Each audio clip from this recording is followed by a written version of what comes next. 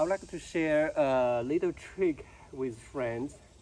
Last week we did not mow the lawn, so the grass was pretty tall.